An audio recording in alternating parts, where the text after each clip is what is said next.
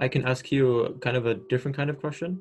I was watching you on a podcast. I think it was with Russell Brand, Mhm. and you were talking about how sort of when so if you only have a scientific view, if you don't sort of incorporate that what you keep talking about, sort of like integrating the spiritual component as well, it's a dangerous thing to do because then you sort of working from a purely quantitative mindset, you can sort of reduce nature to all these numbers.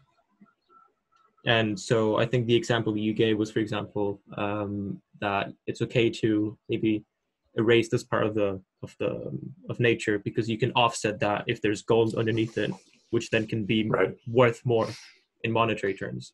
right.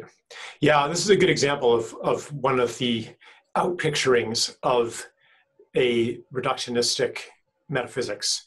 One of the main metaphysical principles of science, actually, I don't think I mentioned it, is that everything can be measured. Anything real can be converted into quantity. This goes all the way back to Galileo and Descartes and Hume, who basically said, if it's not measurable, then it's not real. So the ambition of science became to bring more and more phenomena into the purview of measurement.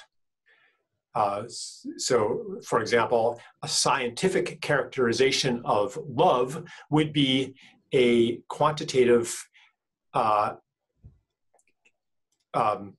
enumeration of various brain states and hormonal states and biochemical states. And if you could fully characterize love as in those terms, then you would have a scientific explanation of love.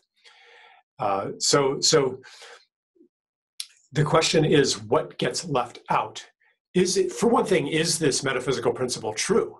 Is it true? And this is something that philosophers talk about all the time, like qualia, like, is it true that everything can be reduced to quantity? Or are there some things that are irreducible? Now, I'm not going to solve this philosophical debate that's gone on for millennia in this moment, but it's what comes up. And if there is something besides quantity, and we navigate life and public policy scientifically, i.e. solely through quantity, we're going to leave important things out.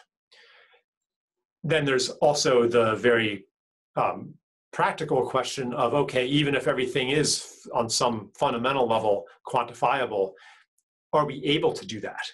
What kind of things do we quantify and what do we leave out of our measures?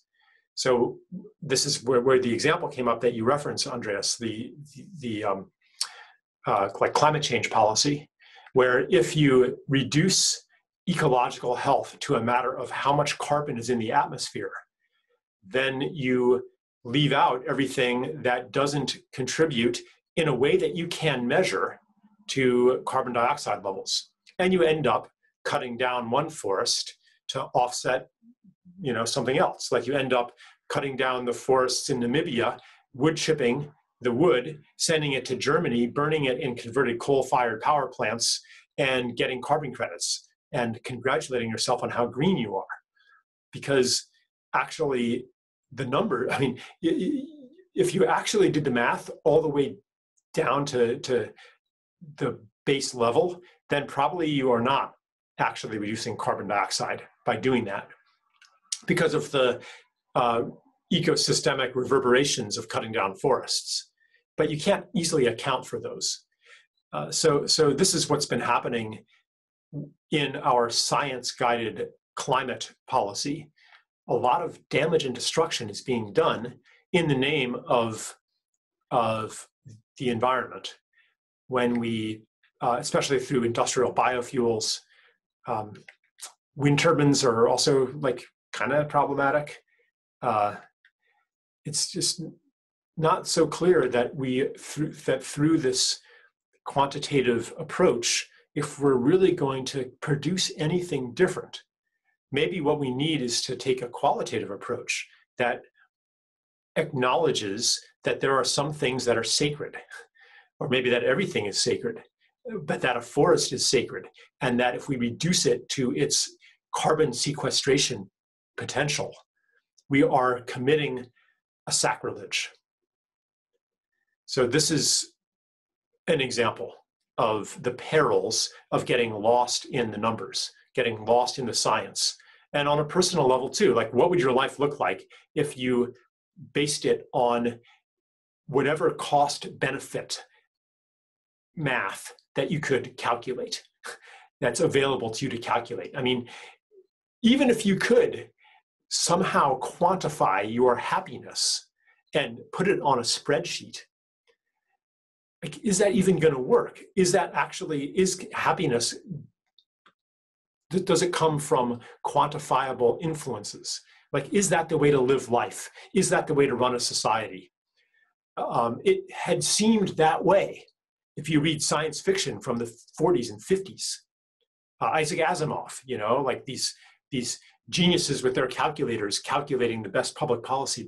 But I think that we are coming to doubt that way of navigating the world.